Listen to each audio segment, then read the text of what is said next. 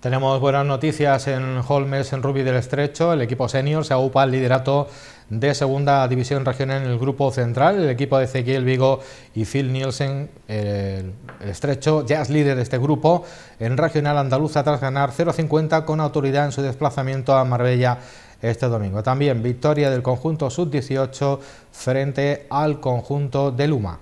Gran victoria de la escuadra sanroqueña frente al Marbella Rugby Club. El equipo salió a por todas, sabedores de la importancia de obtener una victoria con bonus.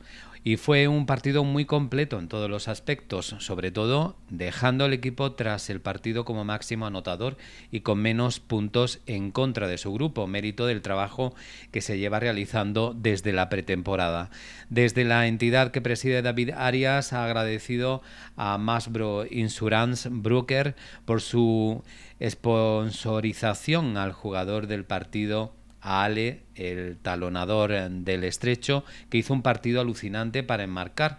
Ahora toca descansar la semana del puente y esperar al siguiente partido en casa, frente al Nerja, segundo clasificado en el grupo. Por su parte, el sub-18 Rugby del Estrecho ganó 24-0 en casa en el choque que disputó ante el San Jerónimo Fundación Samu.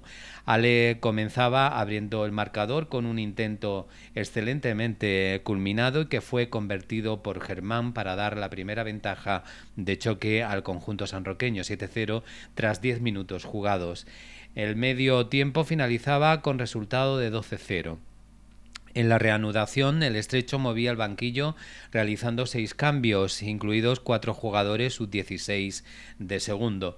La segunda mitad comenzó con un brillante rugby abierto. Las jugadas de estrategia que se trabajaron en los entrenamientos de la semana causaron buen efecto en el campo. Aún iban a anotar primero en la segunda mitad con un titánico esfuerzo en solitario característico convertido por el alemán para llevar el marcador 19-0. El último intento fue anotado por Connor, el incondicional del equipo.